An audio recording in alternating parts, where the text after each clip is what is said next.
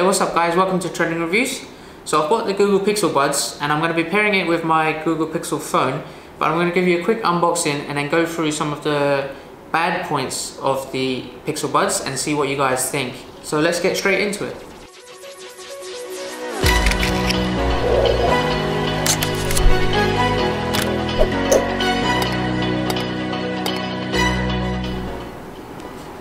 Alright guys, let's go ahead and open the box. So you've got your pouch here, you've got the charging port at the back. Let's have a look at the headphones. Pretty compact. You have a charging indicator when you open up the case.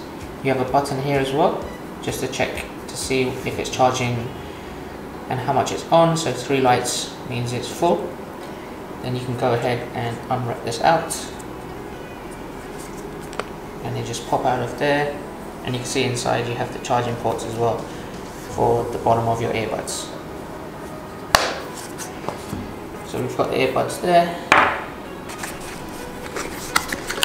Go ahead and look inside. Got the instruction guide, anything else, and we have the charging cable at the bottom inside.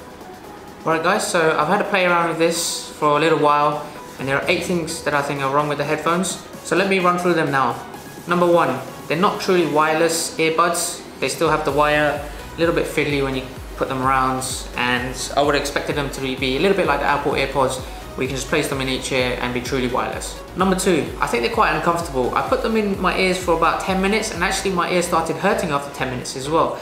I'm not sure if it's just the way these Pixel Buds are designed. They don't fit in comfortably, and having to fiddle with the wires to adjust to your ear size, I think that's way too fiddly for my liking, and I don't think that's a good design to have on these earbuds. Number 3, although the earbuds are touch sensitive, so you use the earbuds itself to touch and control and do voice commands with the Google Assistant and so on, it's quite fiddly. Once you've finished listening to your music, you take the earbuds out, you're still holding the touch sensitive parts of the earbuds and it's still playing, pausing, opening up Google Assistant, various different commands while you're trying to put them back into its charging case as well. And it's a little bit inconvenient in that sense. Number 4, you can't skip tracks. You have to say and hold the earbud to say Google play the next track, or you can simply say Google next, and there's no way to swipe and play the next song or go to the previous song, which you can in most wireless headphones. So that's a bit of a drawback. You know, when I'm on the morning commutes, the last thing I want to do is keep speaking to my headphones to keep skipping tracks, or I have to keep going to my phone and just playing it from there. Number 5, putting it back into this charging box can be a little bit fiddly.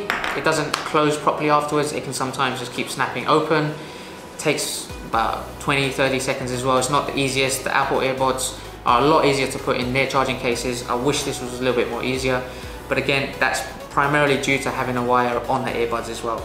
Number 6, it's quite an expensive set of headphones for what you get. I think for £159, it's not actually worth it. I think it's way too expensive and they could do a lot better with the pricing strategy. Number 7, they're not noise cancelling. They don't fit comfortably in your ear. I can still hear everybody talking around me. I can hear the outside noises, the car noises, anything, even the birds chirping, I can hear that, and it's not really great in terms of that for the price you pay. Lastly, number 8, the translation feature. I'm going to be coming out with a video showing you the whole translation process next, so please do subscribe to not miss that. Now, it's a little bit inconvenient. It's one way where you can hear the translation in your ears, the other person has to hear it loud. There's a bit of a delay between passing the phone to the other person and them receiving your translation and so forth. Whereas I think it would be a little bit more convenient to actually just both of you using the phone, keep passing it backwards and forwards. It'll be a lot faster for me. Okay guys, so those are my 8 things which I think are wrong with the Google Pixel Buds. If you have any other problems using them, please do let me know in the comments below. Let me know what you guys think overall, if you think the sound quality is worth paying that price for, if you do use the translation features, how that's going for you and so on. Other than that, please do subscribe. I've got some more videos coming up which I think you'll like, and thanks for watching and I'll catch you guys next time.